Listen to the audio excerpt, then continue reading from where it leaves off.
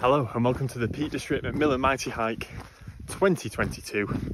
I've just set off and I'm 0.7 miles into the hike.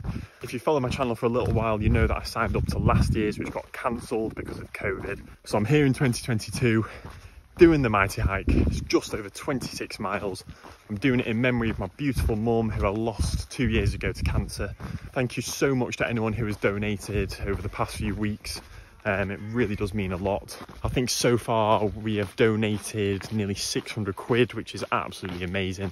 I will leave a link in the description if you do want to make a donation still. But yeah, we started just outside of Ashbourne, and as you can see, it's a really nice day. There isn't a breath of wind, bit of cloud cover, which is nice, so it's not going to be too hot today.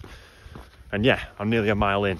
So the route starts in Ashbourne and it makes its way through the White Peak all the way up to Bakewell, which is where we'll be finishing and where my legs will be very tired by the time we get there. And like it says in the name, it is a hike. It's not a race, it's not a run. However, I do want to challenge myself and I want to put myself into that pain cave. So I'm going to be walking quite fast, I think, doing a bit of a power hike. And yeah, we'll just see how I'm feeling and take each mile as it comes. And the plan is I'll probably catch up with you every few miles, let you know how I'm feeling, where I am, how everything's going. Should be an absolutely fantastic day. It's for an amazing cause. And yeah, I'm just really excited. Should be a brilliant day.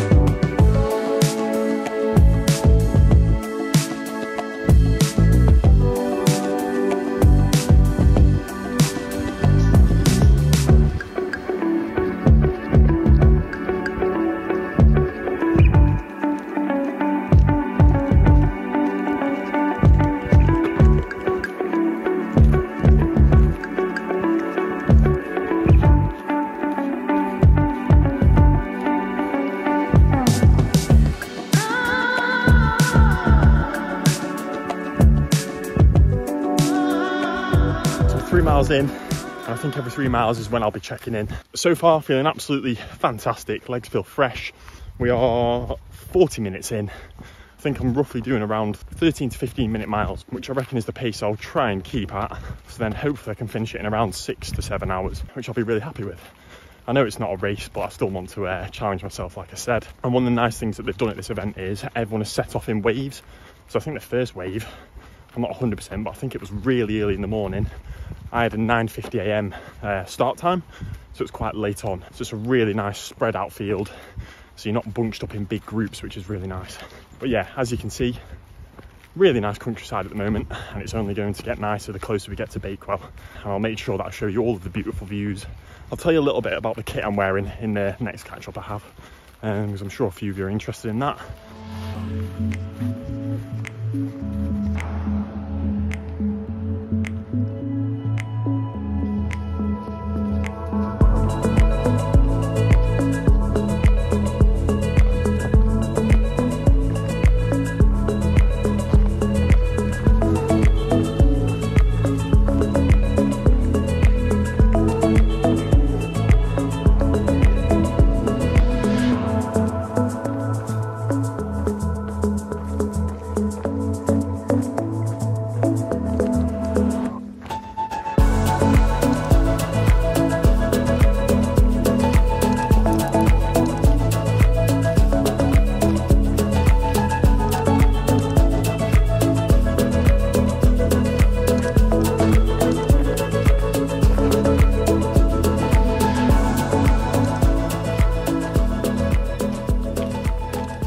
That was pretty accurate.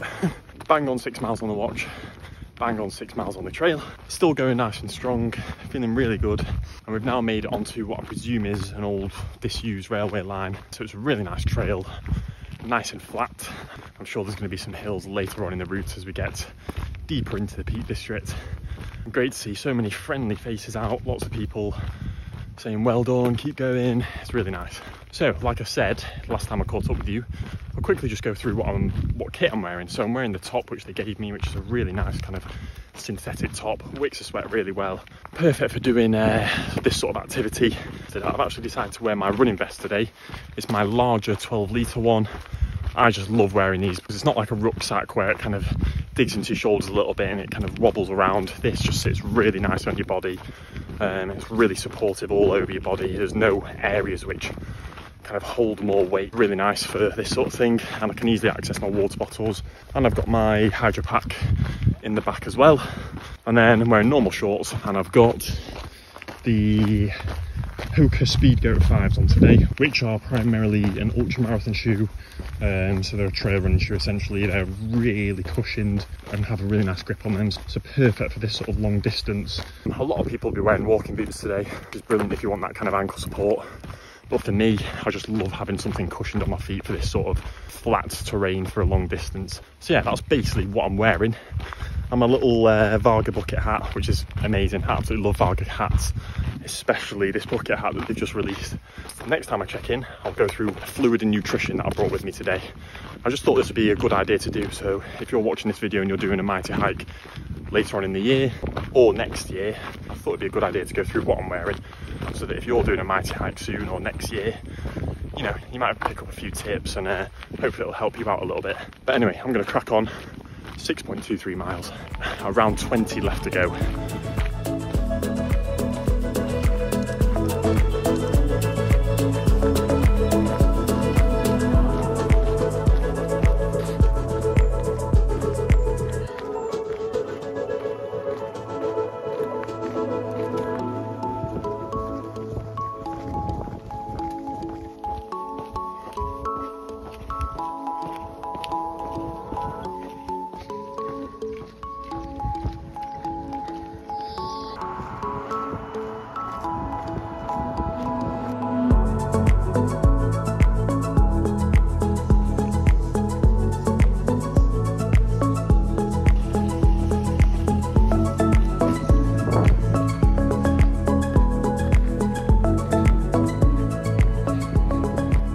There was the first aid station, topped up the water, had some pineapple, which is top tier aid station food, top tier.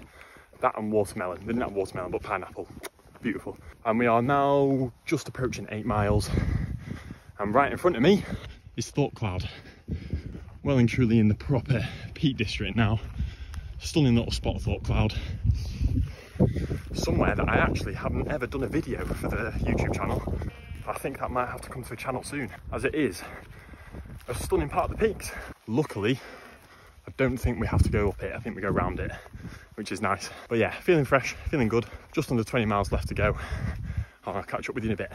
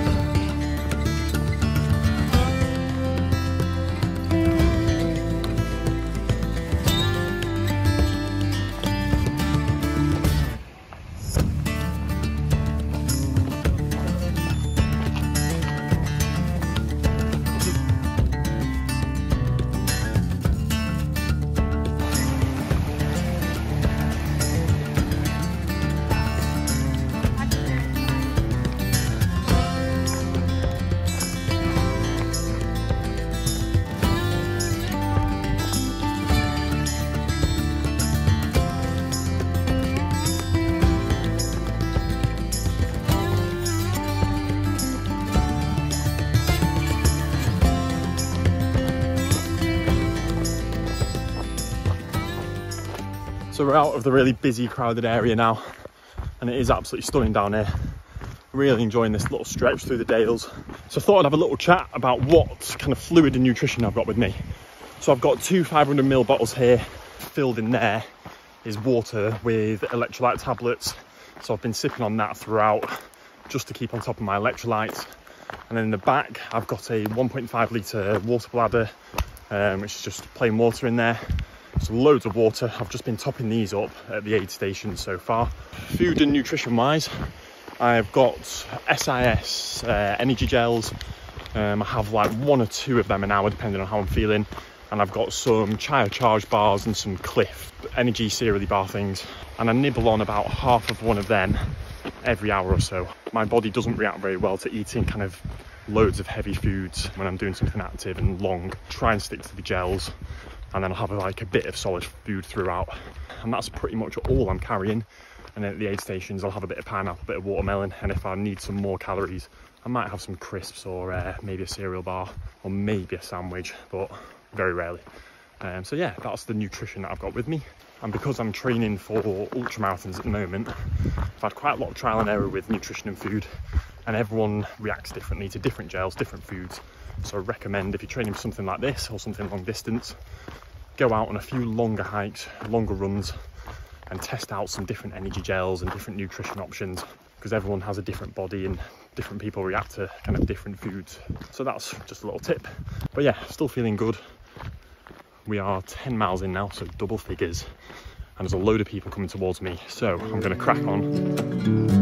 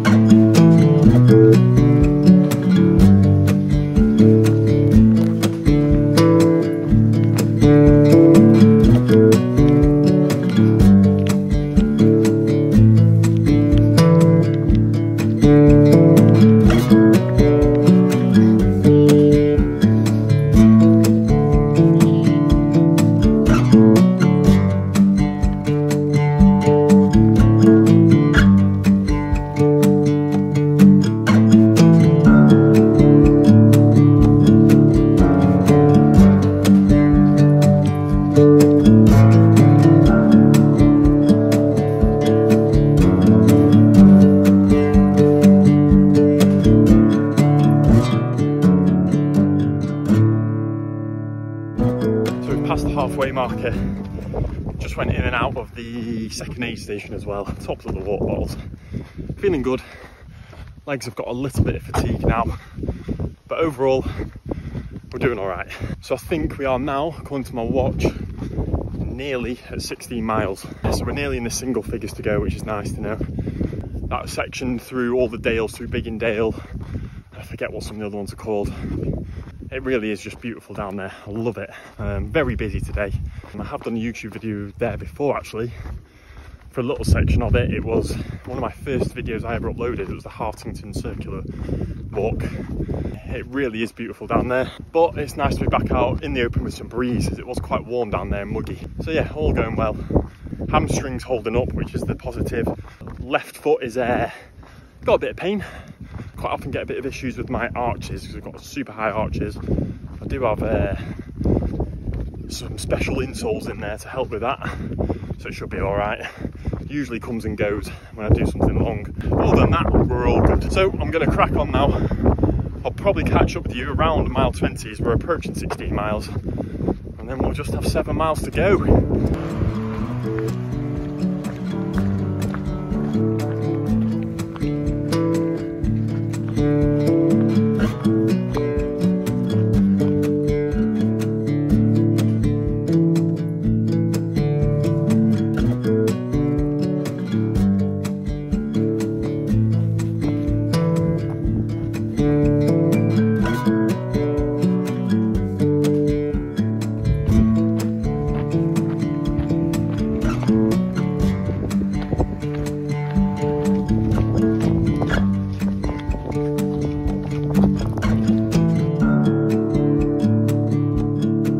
So we are at mile 20 now. We just passed the last aid station Last top up of water, had a bag of salted popcorn. I'll tell you what, that was much needed. Really, really nice. The salt, needed that big time. Mile 20, just over 6 miles to go now. Heading towards Youghreeve, and then from there, it's the last few miles into Bakewell. Feeling really good. Legs are still feeling all right. I'm just pushing through now. Doing all this for mum. I want to kind of put myself through some sort of pain because she went through a hell of a lot more pain than this. I've spoke about my mum briefly on the channel when I first signed up to this event over a year ago. For those of you who didn't know her, she was absolutely incredible. She was a superwoman. I don't think anyone ever had a bad word to say about her. She was so kind, always had a smile on her face. She was my best friend and I miss her to this day. And one way I've coped with it is being in the outdoors. As you'll know, I do a lot of stuff in the outdoors and it is pretty much my happy place. It's the place I feel closest to her. Yeah, we spent a lot of time in the outdoors together. She was incredibly fit and healthy. So yeah, I'm doing it for her today. Thank you so much if you have donated any money.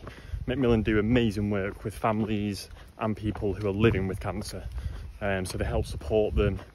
They do so much amazing work. You can see more on their website as to what they do exactly. But it's an incredible charity. Yeah, I'm really happy that I've raised nearly 600 quid for them so far because it will be put to very good use. So yeah, mile 20, a few miles to Youghreeve now. I'm going to crack on and I'll probably catch up with you just before the finish line.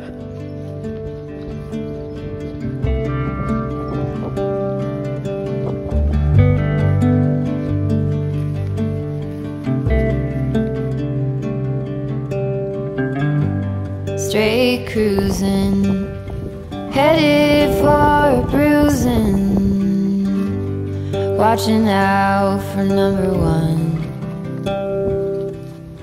You gotta slow down, look around you, son. Today is just today and not tomorrow. Where you're going, you can rest your head. Where you're going, brightness looks big. Where you're going, truth cannot be hid. You gotta get going. Easy now, you gotta get going. Easy now.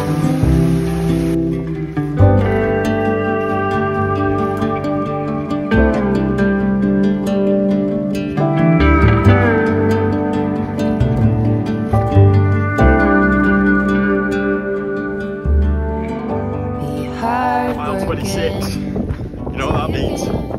Less than a mile to go. I'm just above Bakewell now. Friends are waiting at the finish line, hopefully with a pint. Legs still feeling good. It's been an absolutely fantastic day. Weather has been perfect. The scenery's been beautiful. Everyone's been so friendly. So yeah, it's been an absolutely fantastic day so far. And the volunteers for this event, I don't think I've ever been to an event that's been so well organised, where the volunteers are so friendly. There's hundreds of them, it seems. So yeah, big shout out to them. They are absolute legends, keeping everyone going, keeping everyone's spirits high. Awesome people. But anyway, I'm going to crack on. Last mile. This looks big. Where you're going, truth cannot be hid. You gotta get going. Easy now, you gotta get going. Easy now.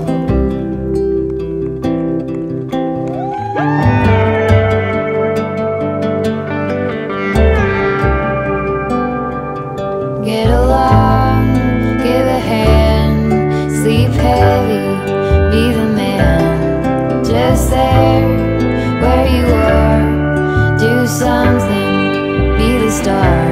You gotta get going.